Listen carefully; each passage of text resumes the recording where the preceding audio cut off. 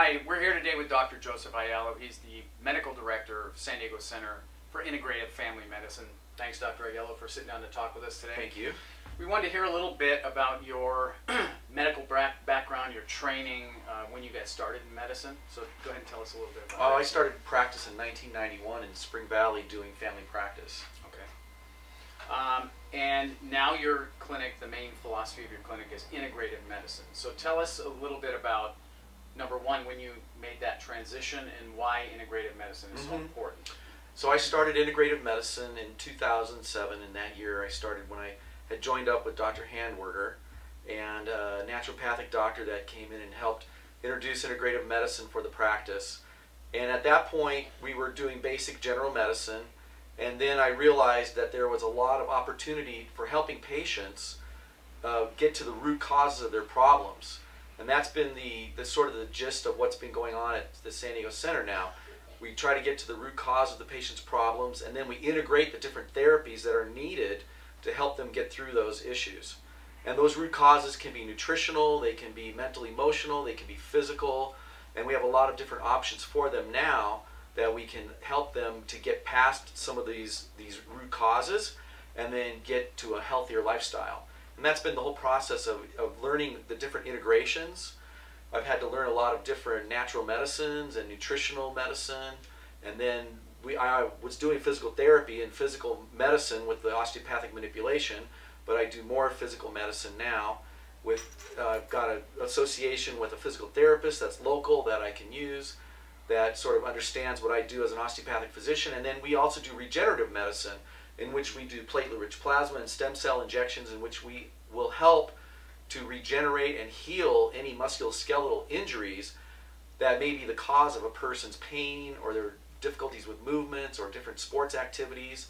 And so that's been sort of the idea of the center, which is overall to help the patient heal themselves.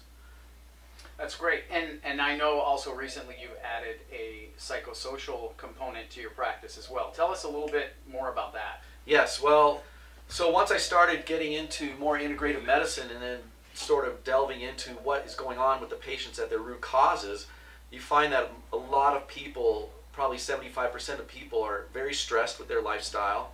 They have insomnia, they have anxiety, they might have some depression, and they are dealing with, maybe they're dealing with family issues or financial issues, or on the road for an hour and a half to their job both ways, and so they wake up early in the morning and they come home at night and they're exhausted and fatigued, and they don't really have the capability of coming out of it.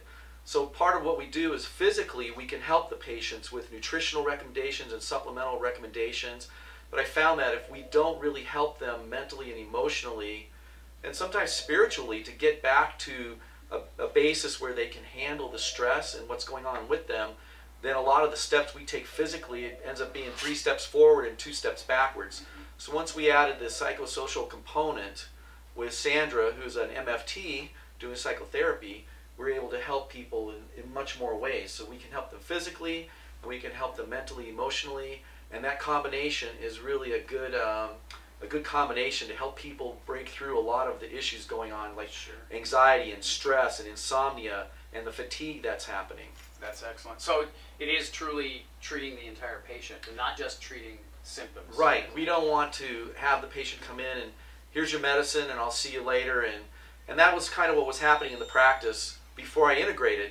Was patients would come in with hypertension and diabetes, and I would see them and here's your medicine, and I'd see them 3 months later and here's your medicine, and nothing would really change.